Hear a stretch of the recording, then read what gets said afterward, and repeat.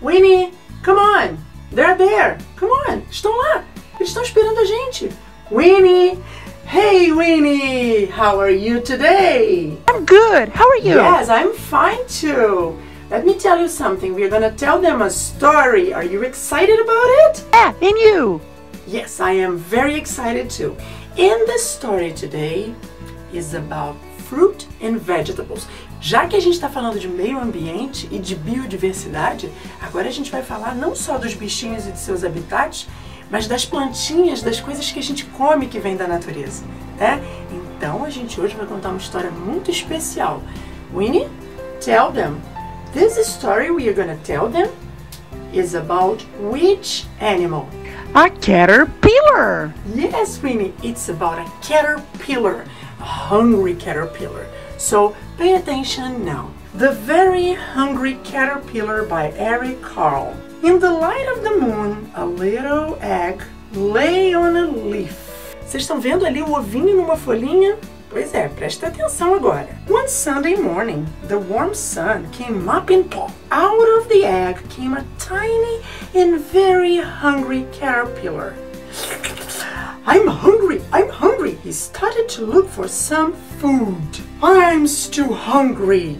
On Monday, he ate through one apple, but he was still hungry. Comeu uma maçã na segunda-feira e tava ainda, ó, hungry. On Tuesday, he ate through 2 pears, but he was still hungry. I'm still hungry.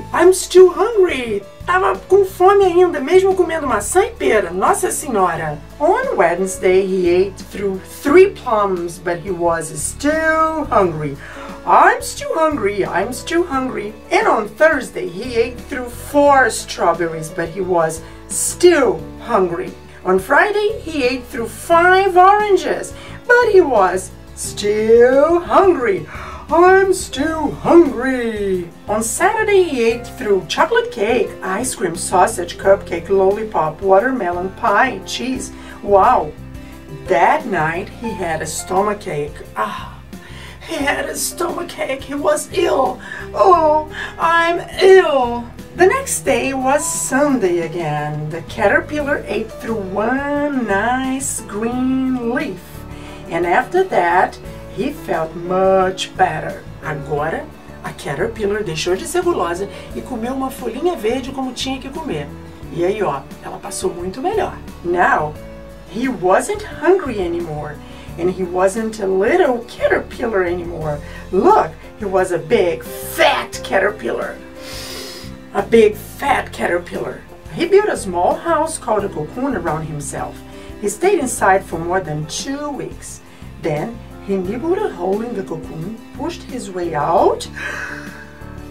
Ele construiu a casinha dele, ficou lá 2 semanas lá dentro quietinho, e quando ele fez um buraquinho para sair, gente, o que ele se transformou? Eu sei que vocês sabem. He was a beautiful butterfly. And that's the cycle of a butterfly. Very good! Gostaram dessa história? Pois é, esse é um ciclo, é o ciclo da borboleta. A gente tem vários ciclos de vida e esse é um deles. E mostrou que, ó, comer demais também não é muito bom, né? Que dá, ó, dor de barriga e a pessoa fica se sentindo até doente de tanto comer. Não é mesmo? Fiquem aí que tem mais atividades e até a próxima!